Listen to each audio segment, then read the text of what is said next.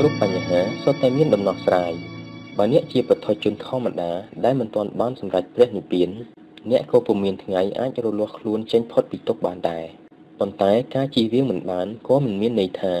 យើងមិនអាចរំដោះខ្លួនពីសេចក្តីទុក្ខលំបាកបាននោះដែរនៅពេលមានទុក្ខ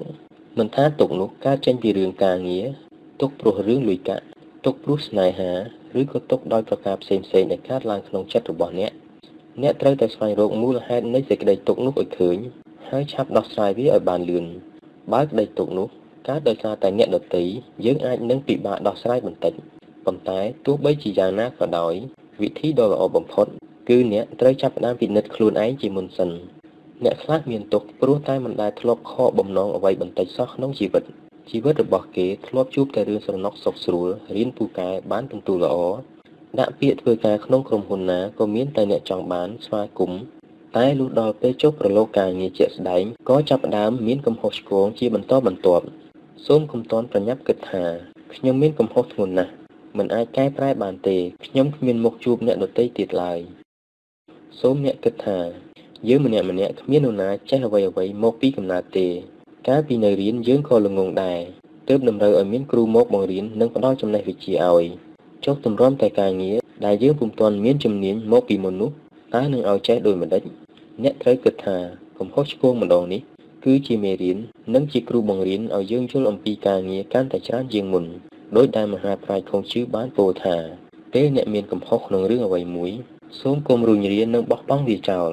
បើយើងប្រមូលកំហុសឆ្គងមកដាក់ខ្លួនឲ្យវាញោមញីយើងម្ដងហើយម្ដងទៀតទន្ទឹមនឹងយើងត្រូវឈានទៅមុខតែបែរជាត្រូវនៅមួយកន្លែងទៅមុខពំរួចព្រោះតែគិតខ្វល់ខ្វាយឬខ្លាចមានកំហុសម្ដងទៀតដោយមិនព្រមសម្លឹងទៅមុខថានៅមានរឿងល្អជាច្រើនទៀតដែលយើងត្រូវស្វែងរកជាបន្តពេលជួបវិបត្តិត្រូវសម្លឹងរកមើលរឿងល្អដទៃទៀតដើម្បីយកមកលុបលាងវិបត្តិពុំមែនរកវិបត្តិមកបន្ថែមនោះទេខុងជឺបាននិយាយទៀតថាមុននឹងទទួលបានជោគជ័យនិងមានកេរ្តិ៍ឈ្មោះល្បីល្បាញពុំមែនយើងមិនធ្លាប់ដួលរលំនោះទេប៉ុន្តែគ្រប់ពេលដែលយើងដួលវានឹងធ្វើឲ្យយើងកាន់តែរឹងប៉ឹងបើអ្នករវល់តែអោបប្រសោបទុកជីវិតអ្នកប្រៀបដូចជាទូកអណ្ដែតនៅកណ្ដាលមហាសមុទ្រមើលទៅទីណាក៏ឃើញតែផ្ទៃទឹកដ៏ធំល្វឹងល្វើយប្រៀបដូចក្តីទុក្ខដែលរុំព័ទ្ធជុំវិញយើងគ្មានថ្ងៃរកច្រាំងចតបានឡើយបើថ្ងៃណាមួយអ្នកអស់សង្ឃឹមសូមរកមើលនរណាម្នាក់ដែលអ្នកគិតថាគេជានិមិត្តរូបនៃជោគជ័យដល់ខ្លួនបានគឺមនុស្សដែលអ្នកតែងតែគោរពសរសើរហើយមើលទៅខាងក្រោយភាពជោគជ័យរបស់គេម្នាក់នោះអ្នកនឹងឃើញថាមនុស្សគ្រប់រូបសុទ្ធតែធ្លាប់ខុសពុំមាននរណាម្នាក់សម្រេចជោគជ័យដោយគ្មានកំហុសឆ្គងពីមុនឡើយពួកគេម្នាក់សុទ្ធតែធ្លាប់ជួបប្រទះរឿងលំបាកត្រដាប់ត្រដួសប៉ុន្តែអ្វីដែលពួកគេមានដូចគ្នាគឺពួកគេមិនសំងំនៅក្នុងកំហុសឆ្គងពីអតីតកាលហើយងើបឡើងតស៊ូជាមួយនឹងក្តីទុក្ខមិនព្រមឲ្យក្តីទុក្ខញោមញីចិត្តរបស់គេយូរឡើយយើងមិនចាំបាច់គេចវេះពីក្តីខកបំណងឬក្តីអស់សង្ឃឹមអ្វីទេគ្រាន់តែកុំឲ្យវាចូលមកនៅរ៉ាំរ៉ៃក្នុងចិត្តយើងយូររហូតដល់ចាក់ឬកាន់តែជ្រៅប៉ុណ្ណោះក្តីទុក្ខមិនមែនជាមច្ចុរីកទេក្តីទុក្ខនិងសុខគឺជារឿងធម្មតារបស់សត្វលោកខុងជឺបានបន្តទៀតថាយើងអាចកើតទុក្ខសោកសង្រេងបានតែសូមកុំបណ្ដោយឲ្យចិត្តរបស់ខ្លួនធ្លាក់ក្រោមអំណាចរបស់វា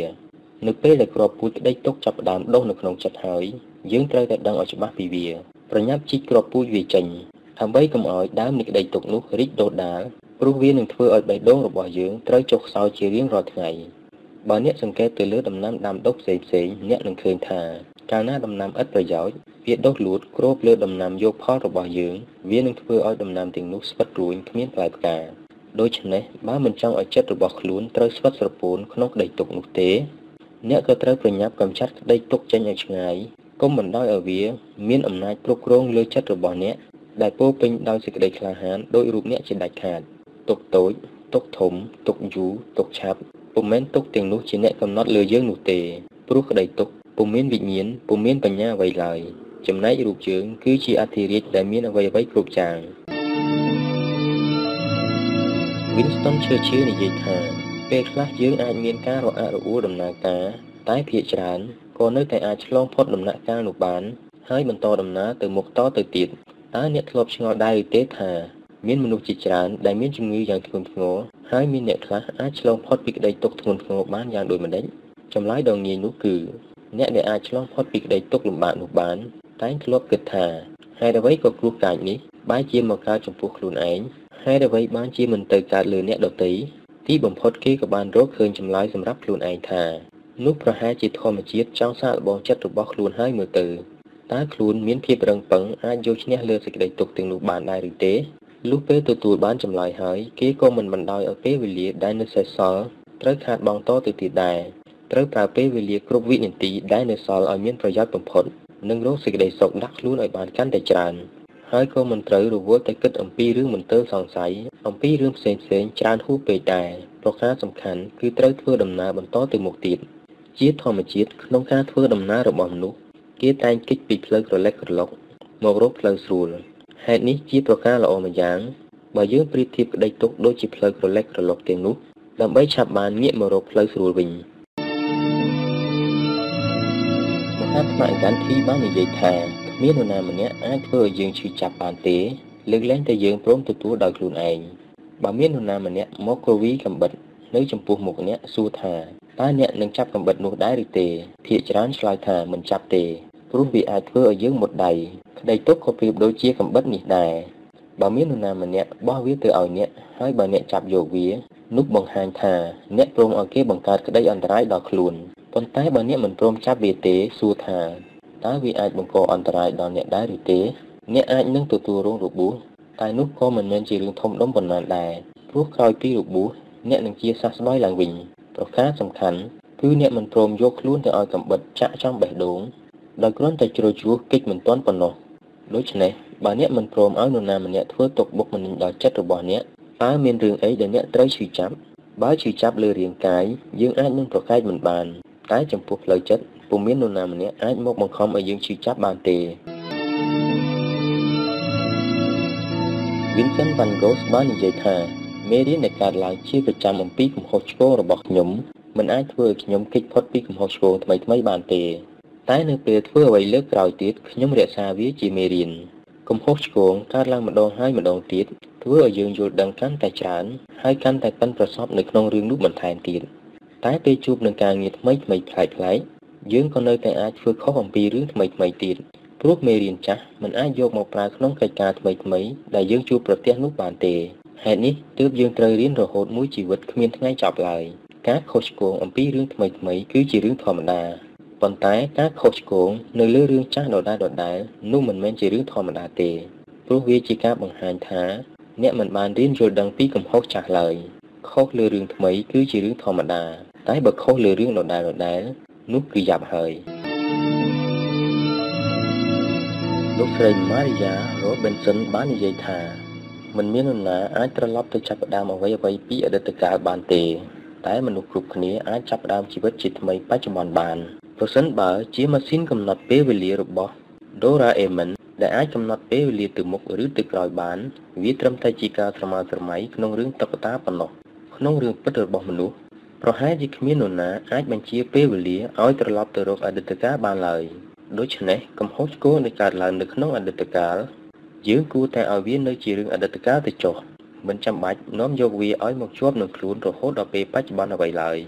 ព្រោះវាជាកម្លាំងទាញធ្វើឲ្យជីវិតអ្នកកាន់តែធ្ងន់ជាងមុនថែមទៀតនិងធ្វើឲ្យអ្នកចង់ធ្វើដំណើរទៅណាក៏ពិបាកដែរយកល្អអ្នកគួរតែបណ្ដេញវាឲ្យវិលទៅរកកន្លែងដើមរបស់វាឯអតីតកាលនោះចុះដើម្បីឲ្យអ្នកមិនពិបាករែកពុននិងបានធូរស្រាលមួយកម្រិតមកវិញអ្នកអាចចាប់ផ្ដើមរឿងថ្មីៗឲ្យកាន់តែល្អប្រសើរក្នុងពេលបច្ចុប្បន្នដើម្បីរៀបចំអនាគតឲ្យបានល្អសម្រាប់ខ្លួនឯងនោះអ្នកនឹងទទួលបាននូវសម្រស់ជីវិតទៅតាមអ្វីដែលខ្លួនប្រាថ្នាជាមិនខានរឿងវីដេអូដែលបានចាក់ផ្សាយហើយមិនអាចផ្លាស់ប្ដូរបានទេប៉ុន្តែគេអាចផ្លាស់ប្ដូរសាច់រឿងបន្តនិងវគ្គបញ្ចប់បាន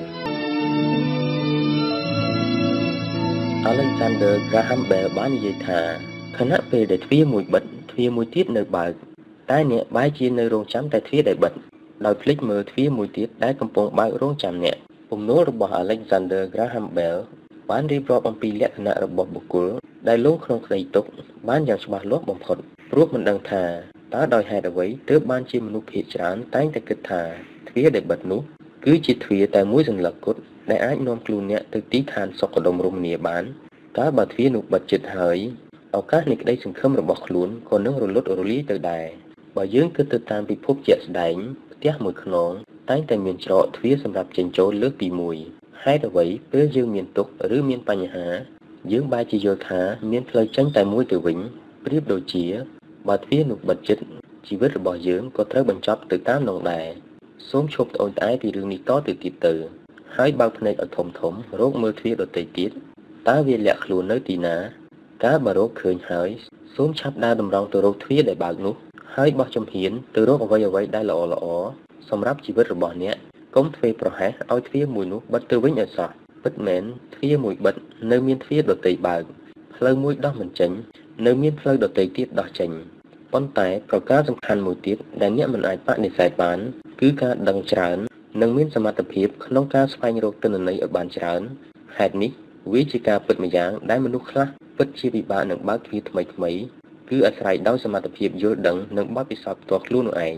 ដូច្នេះដើម្បីឲ្យមានទ្វារច្រើនអ្នកគួរតែឧស្សាហ៍ព្យាយាមរៀនសូត្រឲ្យបានច្រើនព្រះមហាក្សត្រីអេលីសាបេតទី2បានមានបន្ទូលថា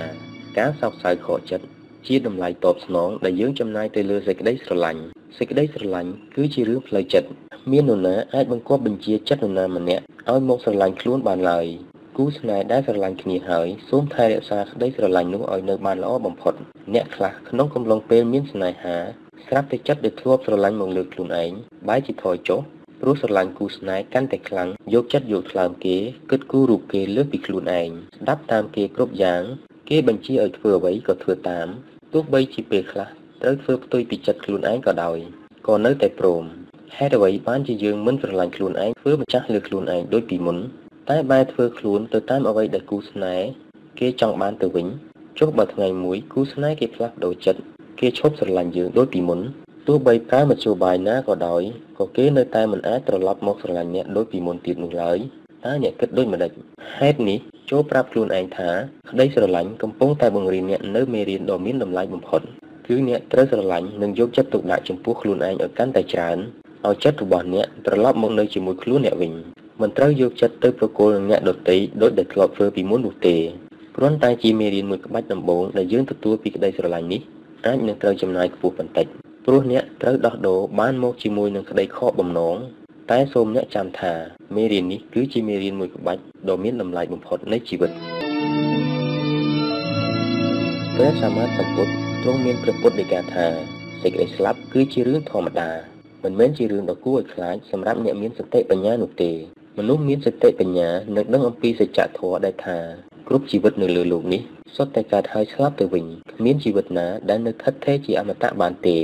ការយល់ឃើញដូច្នេះហើយទើបពួកគេមិនភ័យខ្លាចនឹងសេចក្តីស្លាប់ព្រោះគ្រប់គ្នាត្រូវតែស្លាប់ដូចគ្នាគ្រាន់តែរយៈពេលមិនស្មើគ្នាប៉ុណ្ណោះមនុស្សខ្លះកើតមិនទាន់បាន1ឆ្នាំផងក៏ស្លាប់ទៅវិញឯមនុស្សខ្លះទៀតនឹងត្រូវរងចាំជីវិតដល់100ឆ្នាំទើបរកសេចក្តីស្លាប់ឃើញមនុស្សជាច្រើននិយាយថាខ្លួនមិនខ្លាចសេចក្តីស្លាប់ទេតែខ្លាចពីជីវិតក្រោយសេចក្តីស្លាប់ព្រោះពុំមាននរណាអាចដឹងថាក្រោយពីស្លាប់ទៅតើជីវិតរបស់ខ្លួននឹងក្លាយទៅជាដូចម្តេចបើភ័យក្នុងករណីនេះអ្នកមានសតិបញ្ញាតែងនឹកទៅដល់ពីអប់រំរបស់ព្រះសម្មាសម្ពុទ្ធដែលថាកុំប្រព្រឹត្តអំពើបាបនិងត្រូវខិតខំបំពេញសេចក្តីល្អឲ្យបានច្រើនបំផុតមុននឹងលាចាកលោកនេះទៅដើម្បីឲ្យយើងបានជឿជាក់ថា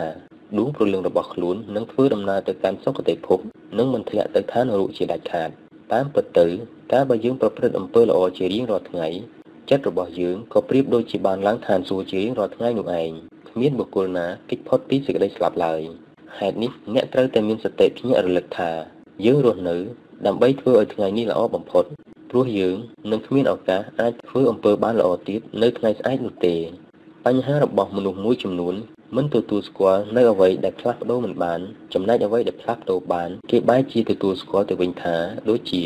សេចក្តីស្លាប់ដែលអាចផ្លាស់ប្ដូរមិនបានឬសេចក្តីល្អដែលធ្វើបាននោះឯងម្យ៉ាងទៀតការប្រព្រឹត្តបាបទោះជាគ្មាននរណាដឹងក៏ចិត្តនៅទន្ទិញរាល់ថ្ងៃផ្ទុយទៅវិញការប្រព្រឹត្តសេចក្តីល្អទោះជាគ្មាននរណាដឹងក៏រីករាយក្នុងចិត្តហេតុនេះបើចង់ឡើងឋានសួគ៌ទាំងនៅមានជីវិតតើយើងគួរជ្រើសរើសយកអ្វីព្រះពុទ្ធទ្រង់មានពុទ្ធដីកាថាអាថ៌កំបាំងនៃការមានសុខភាពល្អគឺកុំឲ្យកាយនិងចិត្តជាប់ជំពាក់នឹងក្តីទុក្ខក្នុងអតីតកាលកុំមានកង្វល់ជាមួយអនាគតកាលដែលមិនទាន់មកដល់តែត្រូវចេះផ្ដល់សារៈសំខាន់ចំពោះការរស់នៅក្នុងបច្ចុប្បន្នយ៉ាងមានប្រសិទ្ធភាពហេតុការណ៍ដែលបានកើតឡើងកាលពីម្សិលមិញយើងមិនអាចឲ្យវាកើតឡើងក្នុងថ្ងៃនេះបានទេចំណែកអនាគតកាលគឺជាហេតុការណ៍ដែលត្រូវកើតមានសម្រាប់ថ្ងៃស្អែក យើងក៏មិនអាចឲ្យវាកើតនៅក្នុងថ្ងៃនេះបានហើយក៏មិនដឹងថាវានឹងមានអ្វីកើតឡើងនៅថ្ងៃស្អែកផងដែរដូច្នេះតើហេតុអ្វីក៏យើងនាំចិត្តឲ្យទៅគិតក្នុងថ្ងៃផ្សេងពីថ្ងៃនេះទៅវិញទន្ទឹមនឹងខ្លួនត្រូវមានភារកិច្ចយកចិត្តទុកដាក់លើអ្វីៗនៅក្នុងថ្ងៃនេះឲ្យបានល្អបំផុតដូចជាការចេះស្រឡាញ់ខ្លួនឯងឲ្យបានច្រើនមើលថែកាយនិងចិត្តក្នុងថ្ងៃនេះឲ្យបានល្អបំផុតដើម្បីផ្សព្វផ្សាយនូវក្តីស្រឡាញ់និងមេត្តាធម៌ឲ្យដល់មនុស្សជុំវិញខ្លួនមើលពិភពលោកក្នុងន័យវិជ្ជមានដឹងពីកតញ្ញូចំពោះអ្នកមានគុណបើអ្នកធ្វើបានយ៉ាងនេះជារៀងរាល់ថ្ងៃសូមធានាថាសុខភាពកាយនិងចិត្តរបស់អ្នកនឹងរឹងប៉ឹងគ្មានរោគភ័យណាមកបៀតបៀនឡើយបើធ្វើថ្ងៃនេះបានល្អបំផុតហើយតើមានអ្វីត្រូវភ័យរឿងអតីតកាលនិងអនាគតកាលនោះព្រះសម្មាសម្ពុទ្ធទ្រង់មានពុទ្ធដីកាបន្តទៀតថាអ្នកដែលអាចលះបង់ក្តីក្រោធគុំគួននិងក្តីថ្នាំងថ្នាក់ក្នុងចិត្តបានគេនឹងរកឃើញក្តីស្ងប់យ៉ាងពិតប្រាកដមនុស្សគ្រប់គ្នាសុទ្ធតែដឹងរួចមកហើយថាខឹងខូចខឹងខាតពេលខឹងម្ដងតែងតែមានការបំផ្លាញរបស់របរឬបង្កគ្រោះថ្នាក់ដល់អ្នកដទៃលុះធ្វើរួចហើយទើបបែរមកអង្គុយកើតទុកស្ដាយក្រោយទៅវិញហេតុនេះវិធីដែលអាចដោះស្រាយឲ្យបានល្អបំផុតគឺពុំមែនពេលភ្លើងឆេះហើយទើបនាំគ្នាពន្លត់នោះទេតែត្រូវការពារមុនពេលភ្លើងឆេះឬការហ្វឹកហាត់ដាស់សតិខ្លួនឯងដូចជាបើដឹងខ្លួនជាមុនថាកំហឹងរៀបនឹងផ្ទុះហើយអ្នកត្រូវប្រញាប់ប្រញាល់ចេញពីកន្លែងកើតហេតុដើរទៅរកទីណាដែលស្រឡះរងចាំអារម្មណ៍ឲ្យស្ងប់ត្រជាក់ហើយចាំត្រឡប់មកវិញដើមហេតុនៃសេចក្តីក្រោធភាគច្រើនតែងកើតឡើងមកពីអ្នកដទៃប៉ុន្តែយើងមិនអាចទៅហាមអ្នកដទៃបាននោះទេអ្វីដែលយើងធ្វើបានគឺការហ្វឹកហាត់ខ្លួនឯងកុំបណ្ដោយឲ្យខ្លួនឯងធ្លាក់ចូលទៅក្នុងអន្ទាក់នៃអ្នកដទៃកុំបណ្ដោយឲ្យអារម្មណ៍វិលវល់ទៅតាមការបង្វិលរបស់គេព្រោះគ្រប់ពេលដែលអ្នកខឹងគឺជាការបើកផ្លូវឲ្យយក្សយកឈ្នះលើទេវតានោះឯងរឿងងាយៗដែលត្រូវហ្វឹកហាត់គឺពេលខឹងសូមនឹកទៅដល់ចិត្តទេវតាគួរគំនិតមិនគួរយកកំហុសមកអង្គុយកើតទុកនាំតែខូចសតិឥតប្រយោជន៍នោះទេកំហុសឆ្គងគឺជាទ្វារបើកផ្លូវទៅរកជោគជ័យកុំឲ្យទុក្ខសោកមានអំណាចគ្របដណ្ដប់លើចិត្តរបស់អ្នកគ្មាននរណាធ្វើឲ្យយើងកើតទុក្ខទេបើចិត្តយើងមិនអនុញ្ញាតសូមកុំសួរពីសេចក្តីទុក្ខដែលកើតមានព្រោះមានរូបគឺមានទុក្ខជារឿងធម្មតាច្បាប់ធម្មជាតិសពវត្ថុទាំងអស់ដែលកើតមាននឹងត្រូវតែរលាយទៅវិញអតីតកាលមិនអាចកែប្រែបានទេតែយើងអាចកំណត់អនាគតរបស់ខ្លួនបានត្រូវដេញក្តីទុក្ខចេញពីចិត្តជាមុនទើបរឿងល្អៗនឹងចូលមកជំនួសវិញស្រឡាញ់ណាស់រំពឹងណាស់តែងតែខកចិត្តជារឿងធម្មតាសេចក្តីស្លាប់គឺជារឿងធម្មតាប្រចាំជីវិតគ្រួសារគឺជាពាក្យបង្កឲ្យមានអារម្មណ៍កក់ក្ដៅក្នុងជីវិតគ្មានអ្នកណាមកជួយសម្រាលឬបន្ធូរបន្ថយអារម្មណ៍មួម៉ងឲ្យរសាយធូរស្បើយបានស្មើនឹងក្រុមគ្រួសាររបស់យើងនោះទេកាលបើយើងពុំទាន់ដឹងក្តីឪពុកម្ដាយជីដូនជីតាជួយមើលបីបាច់ថែរក្សាបណ្ដុំបណ្ដាលគុណធម៌និងសីលធម៌ឲ្យយើងធំឡើងក្លាយជាមនុស្សល្អនិងមានគុណភាពសម្រាប់សង្គមពេលយើងធំដឹងក្តីចូលដល់វ័យសិក្សានិងធ្វើការងារយើងអាចនឹងជួបឧបសគ្គផ្សេងៗជាច្រើនយើងប្រហែលជាដឹងហើយថាគ្មានកន្លែងណាមួយដែលអាចផ្ដល់កម្លាំងចិត្តនិងជួយគ្រប់គ្រងយើងដោយមិនត្រូវការតបស្នងឲ្យស្មើនឹងគ្រួសាររបស់យើងឡើយគ្រួសារដែលកក់ក្ដៅរមែងសាងមនុស្សដែលមានគុណភាពទាំងពូកែនិងល្អនិងអាចរស់នៅក្នុងសង្គមប្រកបដោយក្តីសុខមានអ្នកខ្លះតាំងពីតូចរហូតដល់ធំអាចនឹងមិនធ្លាប់ទទួលបាននូវជំហាយកក់ក្ដៅដែលកើតចេញពីគ្រួសារឡើយប៉ុន្តែនោះក៏មិនមែនជារឿងកំណត់ជោគវាសនាឬចង្អុលថាក្នុងជីវិតនេះអ្នកមិនអាចមានគ្រួសារដ៏មានសុភមង្គលអ្វីក៏ទេដែរក្រោយពីពិចារណាឲ្យបានល្អិតល្អន់មកអ្នកនឹងដឹងថាគ្រួសារដែលមានភាពកក់ក្ដៅយើងអាចសាងដោយដៃរបស់ខ្លួនឯងបានដូនជីថេរេសាបាននិយាយថា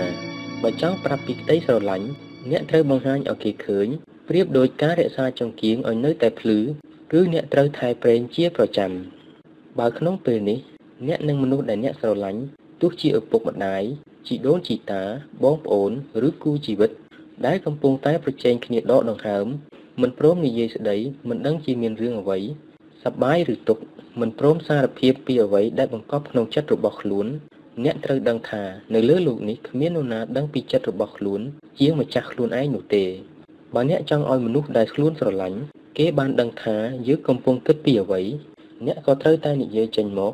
ឬក៏សម្ដែងអារម្មណ៍នោះឲ្យចេញមកក្រៅចូលចិត្តឬមិនចូលចិត្តនឹងទង្វើអ្វីដែលអ្នកត្រូវតែបង្ហាញឲ្យគេដឹងព្រោះបើអ្នកមិនសម្ដែងចេញគេនឹងមិនដឹងទេថា តើអ្នកនឹងចូលចិត្តអ្វី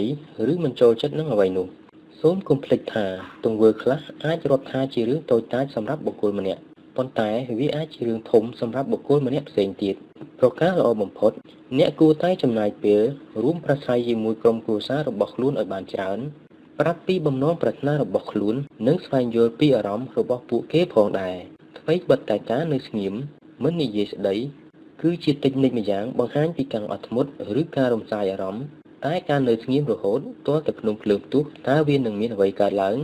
ការសម្ដែងអំពីក្តីស្រឡាញ់ពុំមែនគ្រាន់តែនិយាយពាក្យថាស្រឡាញ់តែម្យ៉ាងប៉ុណ្ណោះទេប៉ុន្តែអ្នកអាចរិះរកវិធីឬគន្លឹះក្នុងការបង្ហាញពីក្តីស្រឡាញ់ទៅតាមបែបរបស់ផ្ទាល់ខ្លួនឬបើនិយាយឲ្យស្រួលស្ដាប់គឺធ្វើយ៉ាងណាក៏ដោយឲ្យតែគេដឹងថាខ្លួនស្រឡាញ់និងដែលជាទូទៅដូចជាមិនលំបាកអ្វីទេព្រោះមនុស្សដែលអ្នកស្រឡាញ់គេតែងសង្កេតមើលអាកប្បកិរិយារបស់អ្នកស្រាប់ទៅហើយអ្នកត្រូវបង្ហាញឲ្យគេដឹងពីក្តីស្រឡាញ់របស់ខ្លួនដែលត្រូវបង្ហាញជាប្រចាំយ៉ាងស្មើក្បាលស្មើកន្ទុយកុំឲ្យមនុស្សដែលខ្លួនស្រឡាញ់ឬគ្រួសារត្រូវឃ្លាតឆ្ងាយចេញពីអ្នកឡើយសូមកុំគិតថាការពូកែលាក់ក្នុងចិត្តធ្វើឲ្យខ្លួនទៅជាមនុស្សអស្ចារ្យព្រោះជួនកាលអ្នកអាចយកទាំងចិត្តត្រឡប់ទៅវិញដោយមិនបានបង្ហាញដល់អ្នកណាសោះនោះក៏មានដូនជីថេរេសាបាននិយាយថាទោះបីជាក្នុងជីវិតនេះយើងមិនបានសម្រេចរឿងធំដុំតែយើងអាចបំពេញរឿងបន្តិចបន្តួចដើម្បីក្តីស្រឡាញ់ដ៏ធំមហិមាបានការធ្វើអំពើល្អឬការបង្ហាញនូវក្តីស្រឡាញ់ពុំចាំបាច់រើសពេលវេលាឬឱកាសនោះទេតែយើងគួរសាងសេចក្តីល្អជាប្រចាំរាល់ថ្ងៃផ្ដល់សេចក្តីស្រឡាញ់ឲ្យអ្វីៗទាំងអស់ដែលនៅជុំវិញខ្លួនឲ្យជាប់ជានិស្ស័យមិនចាំបាច់រងចាំទាល់តែវាជារឿងសំខាន់ធំដុំនោះទេតែត្រូវប្រើក្តីស្រឡាញ់ដ៏ធំធេងដែលមាននៅក្នុងដួងចិត្តរបស់យើងឲ្យបង្កើតរឿងល្អៗជារឿងរាល់ថ្ងៃឧទាហរណ៍មានស្ត្រីជរាម្នាក់ខ្នងគោមប្រកបអាជីពជាអ្នកលាងចាននៅក្នុងអាហារដ្ឋានមួយកន្លែងព្រោះតែគាត់ពិការទើបដើរទៅណាមកណាមានតែអ្នកអាណិតអាសូរគ្រប់គ្នាប៉ុន្តែស្ត្រីជរាម្នាក់នេះមិនបានពិការផ្លូវចិត្តទេគាត់ផ្ដល់ក្តីស្រឡាញ់និងខ្វល់ខ្វាយដល់ឆ្មាអនាថាទាំងឡាយដោយយកម្ហូបអាហារសេសសល់ជាប់នឹងចានដែលគាត់លាងទៅឲ្យឆ្មាទាំងនោះស៊ីជារៀងរាល់ថ្ងៃរហូតដល់ឆ្មាអនាថាទាំងនោះគោរពនិងស្រឡាញ់គាត់ជាខ្លាំងពួកវាអាចដឹងដោយសភាវគតិថាឲ្យតែថ្ងៃណាឃើញយាយដើរឆ្លងកាត់មកទីនេះគឺជាថ្ងៃដែលពួកវាមិនអត់អីស៊ីឡើយសួរថាតើចាំបាច់ឬទេដែលយាយចាស់ជរាត្រូវមកចាប់អារម្មណ៍ចំពោះកូនឆ្មាអនាថាទាំងនោះតើនេះជាទូនាទីរបស់គាត់មែនទេដែលត្រូវចិញ្ចឹមពួកឆ្មាអនាថានោះតាមពិតមិនមែនជារឿងចាំបាច់អ្វីនោះទេតែវាជារឿងដែលស្ត្រីជរាធ្វើដោយក្តីអាណិតមេត្តាដែលមានចំពោះគ្រួសាររបស់ខ្លួនគាត់គិតថាលោកទាំងមូលនេះគឺជាគ្រួសារដ៏ធំសពសត្វមានជីវិតលើលោកនេះគឺជាសមាជិករបស់គ្រួសារគាត់គ្រប់ជីវិតទាំងអស់សុទ្ធតែមានតម្លៃនិងមានការស្មើភាពគ្នានៅពេលដែលគាត់ផ្ដល់នូវសេចក្តីស្រឡាញ់ដ៏បរិសុទ្ធដោយមិនរំពឹងផលប្រយោជន៍ទើបធ្វើឲ្យគ្រួសារដ៏ធំរបស់គាត់មានភាពកក់ក្ដៅនិងមិនអាចកោតទៅទៀតឡើយហេតុអ្វីបានជាក្មេងខ្លះសរសេរពាក្យជូនពរក្នុងក្រដាសជូនទៅឪពុកម្ដាយនៅថ្ងៃខួបកំណើតហើយពួកគាត់ទៅជាស្រក់ទឹកភ្នែកដោយក្តីសោមនស្សរំភើបក្នុងចិត្តពិតមែនហើយថាអ្វីដែលក្មេងនោះធ្វើពុំមានចំណែកធ្វើឲ្យសេដ្ឋកិច្ចពិភពលោកប្រសើរឡើងនោះទេហើយក៏មិនបានសាងនិមិត្តកម្មអ្វីប្លែកៗដែរតែក្មេងនោះបានសាងក្តីសុខដ៏ធំធេងជូនដល់ឪពុកម្ដាយគេបានប្រើក្តីស្រឡាញ់ទាំងអស់ពីបេះដូងធ្វើអ្វីបន្តិចបន្តួចជូនដល់ឪពុកម្ដាយដែលទោះបើវាមិនមែនជារឿងធំដុំលំដាប់ពិភពលោកក៏ដោយតែនោះគឺជារឿងសំខាន់នៅក្នុងក្រុមគ្រួសារនៅពេលដែលក្រុមគ្រួសារមានភាពកក់ក្ដៅក្មេងៗក៏នឹងធំធាត់ប្រកបដោយគុណភាពហើយសង្គមក៏ទទួលបានគុណភាពផងដែរនៅពេលពិភពលោកតូចនេះមានក្តីស្ងប់សុខហើយសពសត្វទាំងអស់ក៏អាចរួមគ្នាប្រកបដោយក្តីសុខនិងសន្តិភាពផងដែរសូមកុំគិតថាគំនិតទាំងនេះគ្រាន់តែជាការស្រមើស្រមៃក្នុងឧត្តមគតិឲ្យសោះព្រោះអ្នកអាចធ្វើរឿងធំឲ្យក្លាយជាការពិតដោយចាប់ផ្ដើមចេញពីខ្លួនអ្នកជាមុននេះឯងអ្វីល្អៗចាប់ផ្ដើមពីបុគ្គលម្នាក់ៗដំណាំពេញដីចេញពីគ្រាប់ពូជមួយគ្រាប់បើយើងម្នាក់ជាធាតុរបស់សង្គមមានការយល់ដឹងនិងចេះបង្កក្តីសុខហើយតើមាននរណាទៀតមកបង្កទុក្ខលំបាកឲ្យយើងម្ចាស់ស្ត្រីដែលណាមានបន្ទូលថាបើយើងស្រឡាញ់គិតគូរនិងយកចិត្តទុកដាក់ចំពោះមនុស្សដែលយើងស្រឡាញ់ហើយអ្នកមិនត្រូវភ្លេចមើលថែខ្លួនឯងផងក្តីស្រឡាញ់និងការដឹងសុខទុក្ខក្រៅពីផ្ដល់ឲ្យអ្នកដែលយើងស្រឡាញ់ឬដល់អ្នកដែលស្រឡាញ់យើងហើយនោះអ្នកក៏ត្រូវគិតគូរខ្វាយខ្វល់ពីខ្លួនឯងផងដែរឧទាហរណ៍ ដានីគឺជាបុគ្គលិកនៅក្នុងក្រុមហ៊ុនមួយនិងជាបង្គោលគ្រួសារដែលត្រូវធ្វើការជាទម្ងន់ដើម្បីចិញ្ចឹមឪពុកម្ដាយចាស់ៗព្រមទាំងផ្គត់ផ្គង់ប្អូន3នាក់ទៀតឲ្យរៀនព្រោះចង់ឲ្យប្អូនៗមានតម្រេះវិជ្ជាបានខ្ពង់ខ្ពស់ដើម្បីរកការងារចិញ្ចឹមខ្លួនឯងនាពេលអនាគតមួយជីវិតនេះដានីមិនដែលនិយាយពាក្យថានឿយហត់ឬចុះចាញ់ឬឈប់សម្រាកអ្វីឡើយតើត្រូវធ្វើយ៉ាងណាទើបអាចរកលុយសម្រាប់ផ្គត់ផ្គង់គ្រួសារឲ្យបានច្រើននាងតែងគិតជាប្រចាំអំពីចំណូលចំណាយនៅក្នុងគ្រួសារនិងច្រើនមានអាការៈឈឺក្បាលជាញឹកញាប់តែនាងមិនយកចិត្តទុកដាក់លើវានោះទេព្រោះនាងគិតថាឲ្យតែបានបិទភ្នែកសម្រាប់បន្តិចទៅវានឹងជាហើយថ្ងៃមួយដានីបាត់ស្មារតីនៅក្នុងបន្ទប់ទឹកតែគ្មាននរណាបានឃើញហេតុការណ៍នោះឡើយលុះពេលប្អូនស្រីមកប្រទះឃើញក៏ប្រញាប់បញ្ជូនទៅមន្ទីរពេទ្យគ្រូពេទ្យបានប្រាប់អំពីអាការៈរបស់ដានីថាពេលនេះនាងត្រូវដេកនឹងកន្ទេលជារៀងរហូតហើយព្រោះដាច់សរសៃឈាមក្នុងខួរក្បាលមនុស្សក្នុងគ្រួសារទាំងអស់មានការសោកស្ដាយនិងអាណិតអាសូរដល់នាងជាខ្លាំងព្រោះដានីគឺជាកូនល្អចំពោះឪពុកម្ដាយជាបងស្រីដ៏ល្អតែប្អូនគ្រប់គ្នាស្រឡាញ់គោរពហើយព្រមពេលគ្នានេះដែរនាងក៏បានធ្វើឲ្យគ្រប់គ្នាកើតទុក្ខសោកស្ដាយព្រោះតែការគិតបារម្ភដែលនាងមានចំពោះសមាជិកគ្រួសារបែរជាបំផ្លាញជីវិតខ្លួនឯងធ្វើឲ្យនាងក្លាយជាមនុស្សដែលមិនអាចដឹងខ្លួនអ្វីទាំងអស់ពេញមួយជីវិតហេតុនេះបើអ្នកស្រឡាញ់និងខ្វល់ខ្វាយចំពោះនរណាក៏ដោយតែសូមកុំភ្លេចអ្នកត្រូវខ្វល់ខ្វាយនិងយកចិត្តទុកដាក់ចំពោះខ្លួនឯងឲ្យបានល្អផងដែរព្រោះបើអ្នកមិនខំថែរក្សាខ្លួនឲ្យបានល្អផងទេអ្នកអាចនឹងសល់ពេលតែបន្តិចបន្តួចប៉ុណ្ណោះក្នុងការមើលថែអ្នកដទៃថ្មីបើអ្នកត្រូវចេះស្រឡាញ់អ្នកដទៃប៉ុន្តែមនុស្សដែលអ្នកត្រូវស្រឡាញ់ជាងគេបំផុតគឺរូបអ្នកខ្លួនឯងព្រោះបើអ្នកគ្មានសមត្ថភាពគ្មានកម្លាំងកំហែងគ្មានកម្លាំងចិត្តនិងគ្មានជីវិតអ្នកមិនអាចសម្ដែងក្តីស្រឡាញ់ការគិតបារម្ភឬការយកចិត្តទុកដាក់ឲ្យដល់នរណាផ្សេងបានឡើយលោក Kevin Kline បាននិយាយថាកុំខ្វល់ថានរណាស្រឡាញ់ឬស្អប់អ្នកគួរតែខ្វល់ពីមនុស្សដែលស្រឡាញ់អ្នកឲ្យបានច្រើននីណានីរីតូចច្រឡឹងទើបបញ្ចប់ការសិក្សាថ្នាក់បរិញ្ញាបត្រថ្មីនាងបានចូលធ្វើការក្នុងក្រុមហ៊ុនឯកជនមួយកន្លែងនាងជាមនុស្សព្យាយាមយកចិត្តទុកដាក់និងឆ្លាតក្នុងការងារណាស់ទាំងប៉ិនប្រសប់និងហ្មត់ចត់ប្រការដែលសំខាន់ជាងនេះនោះគឺនាងជាមនុស្សមានភាពជាអ្នកដឹកនាំផ្សេងពីមិត្តរួមការងាររបស់នាងដែលបានចូលធ្វើការងារយូរមកហើយនិងមានអាយុច្រើនផងនោះតែមិនបានយកចិត្តទុកដាក់ក្នុងការងារចៅហ្វាយស្រឡាញ់ជួយគ្រប់គ្រងនិងផ្ដល់ឱកាសឲ្យនាងចេញមុខក្នុងកិច្ចការងារជានិច្ចថ្ងៃមួយនៅកំឡុងពាក់កណ្ដាលឆ្នាំនីណាត្រូវបានតែងតាំងក្នុងមុខតំណែងថ្មីជាប្រធានក្រុមហើយត្រូវកូនចៅដែលជាអតីតមិត្តរួមការងារជាមួយនាងច្រណែនជំទាស់មិនព្រមសហការលើគ្រប់ការងារទាំងអស់ពួកគេនាំគ្នានិយាយថានាងជាកូនក្មេងម្នាក់ទើបនឹងចូលមកធ្វើការមិនទាន់បានប៉ុន្មានផងក៏ក្លាយទៅជាប្រធានក្រុមបាត់ទៅហើយពាក្យសម្ដីនិយាយសោកសៀកទាំងនេះហូរចូលក្នុងត្រចៀករបស់នាងនិងរស្មីកែវភ្នែករិឆាបាញ់ឆ្ពោះមករកនាងរៀងរាល់ថ្ងៃល្ងាចមួយបន្ទាប់ពីបញ្ចប់ការងារនីណាក៏មកអង្គុយនៅក្បែររបៀងផ្ទះខណៈនោះម្ដាយនាងក៏បានដើរមកពីក្រោយដោយយកដៃដាក់លើស្មានាងហើយសួរថាកើតអីហ្នឹងតើកូនមានរឿងអ្វីមែនទេសំឡេងប្រកបដោយការយកចិត្តទុកដាក់ព្រមទាំងការស្រឡាញ់ថ្នាក់ថ្នមតាមរយៈដៃដែលដាក់លើស្មានោះបានធ្វើឲ្យនីណាស្រក់ទឹកភ្នែកស្ទុះមកអោបដើមទ្រូងម្ដាយដើម្បីឲ្យមានភាពកក់ក្ដៅនិងជួយលួងលោមចិត្តដ៏សោកសៅឲ្យបានប្រសើរឡើងវិញខណៈនៅក្នុងដើមទ្រូងម្ដាយនីណាស្រាប់តែនឹកឃើញថាតើយើងទៅគិតខ្វល់ខ្វាយជាមួយនឹងពាក្យសម្ដីរបស់មនុស្សដែលគិតតែច្រណែនឬស្យាធ្វើអ្វីគួរតែបង្វែរពេលវេលានេះមកយកចិត្តទុកដាក់ជាមួយនឹងមនុស្សដែលយើងស្រឡាញ់ឲ្យបានច្រើនល្អជាងចាប់ពីថ្ងៃនោះមកនាងបានព្យាយាមតាំងចិត្តធ្វើការងារយ៉ាងល្អបំផុតដោយផ្ដើមដោះស្រាយបញ្ហាផ្សេងៗទាំងនោះឲ្យបានធូរស្រាលម្ដងមួយខំរកមូលហេតុនៃបញ្ហានិងខំរកផ្លូវដោះស្រាយដែលក្នុងកំឡុងពេលនោះនីណាព្យាយាមសម្រួលផ្លូវកាយនិងផ្លូវចិត្តឲ្យបានធូរស្រាលបំផុតនិងមិនឲ្យយករឿងរ៉ាវរបស់មនុស្សដែលមានគំនិតរិះឆាឈ្នានីសមកគិតនាំឲ្យឈឺក្បាលនោះទេ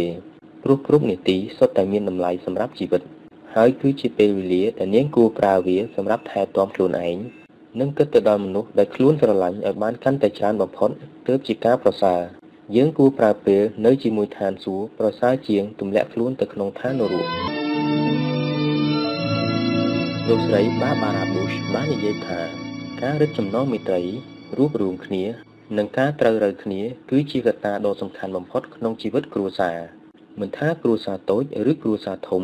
ការមានគំនិតដោយឡែកពីគ្នាមិនសំខាន់ទេកុំឲ្យតែបែកបាក់ការមានគំនិតដោយឡែកគឺជារឿងប្រជាធិបតេយ្យចំណែកការបែកបាក់បាត់បង់មេត្រីគឺជាអំពើល្ងង់ខ្លៅលោកស្រី Barbara Bush បាននិយាយបន្តទៀតថាសម្រាប់ពួកយើងពាក្យគ្រួសារមានន័យថាយកដៃទាំងពីរអោបប្រសើបគ្នានិងនៅជិតស្និទ្ធនឹងគ្នាជារៀងរហូតគ្រួសារគឺជាពាក្យស័ក្តិសិទ្ធិដែលបណ្ដាលឲ្យមានក្តីស្រឡាញ់និងកម្លាំងចិត្តដ៏ល្អប្រសើរដល់យើងប៉ុន្តែគ្រួសារដ៏កក់ក្ដៅនេះពុំមែនវត្ថុស័ក្តិសិទ្ធិណាមួយ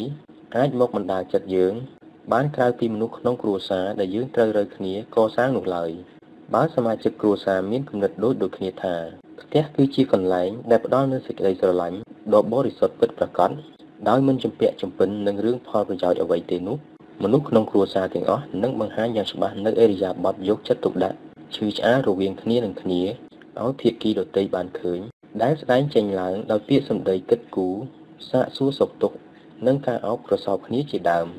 នៅពេលដែលភាគីណាមួយស្ថិតនៅក្នុងរង្វង់ដៃអោបប្រសោបថ្នាក់ថ្នមគេនឹងបានជ្រួតជ្រាបនៅភាពកក់ក្ដៅដែលដុះចេញពីក្នុងក្រអៅបេះដូងបរិសុទ្ធសូមកុំខ្មាស់អៀនក្នុងការសម្ដែងចេញនូវពាក្យថាស្រឡាញ់ព្រោះទង្វើបន្តិចបន្តួចនេះដែលជាបង្អែកជោគជ័យរបស់មនុស្សជាច្រើនអ្នកមកហើយគ្រួសារមិនដែលមានបំណងអាក្រក់ដល់យើងគ្រួសារគឺជាក្រុមមនុស្សដែលមានតែការស្រឡាញ់និងមានបំណងល្អដោយមិនរំពឹងផលតបស្នងអ្វីឡើយតើថ្ងៃនេះអ្នកបានសម្ដែងក្តីស្រឡាញ់ចំពោះគ្រួសារអ្នកហើយឬនៅប្រសិនបើសូម្បីតែក្នុងគ្រួសារតូចរបស់អ្នកមិនអាចបង្កើតក្តីស្រឡាញ់បាននៅឡើយសួរថាតើអ្នកអាចទៅបង្កើតក្តីស្រឡាញ់នៅទីណាបានព្រះសម្មាសម្ពុទ្ធទ្រង់មានព្រះពុទ្ធដីកាថាមានរបស់3យ៉ាងដែលមិនអាចលាក់បាំងបានគឺទី1គឺព្រះអាទិត្យទី2ព្រះច័ន្ទទី3គឺការពិតបើនឹងវិនិច្ឆ័យរឿងអ្វីមួយអ្នកត្រូវតែប្រមាលមើលទាំងរឿងការពិតដែលមើលឃើញរួមទាំងការពិតដែលមើលមិនឃើញនោះទើបអ្នកអាចនឹងដឹងការពិតជាប្រាកដបាន